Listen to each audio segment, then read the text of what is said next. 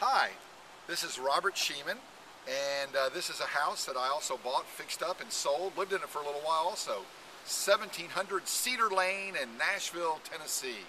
And this one, again, didn't need a lot of work. Just had to clean it up, paint, patch a few walls. There was a pool in the backyard, fixed that one up, and made a lot of money on it, and had a great time fixing up and living here for a little bit.